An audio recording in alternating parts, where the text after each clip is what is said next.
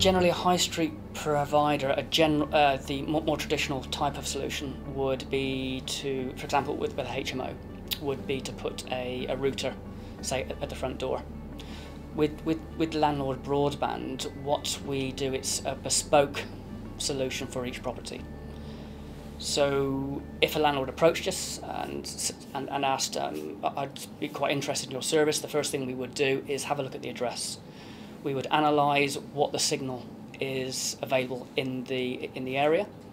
We would have a look at the property, that if floor plans are available, we would have a look at the floor plans, and then we would devise a solution to, or depending on what is available, what Wi-Fi access points we should put throughout that property to ensure that there are no dead zones throughout that entire property.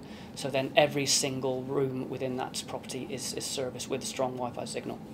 The management process is extremely important. So if a landlord has a portfolio of properties, rather than having a separate bill for each property, what we can do is to condense every single property onto one bill.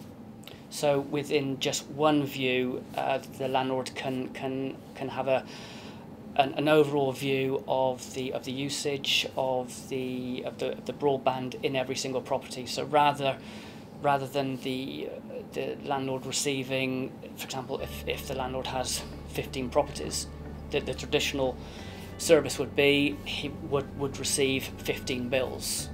Each outlined the usage, what's happened over the past month, etc. With our service, all of that information is condensed onto one bill. So for full transparency, the landlord can then view exactly what's happening across their whole portfolio.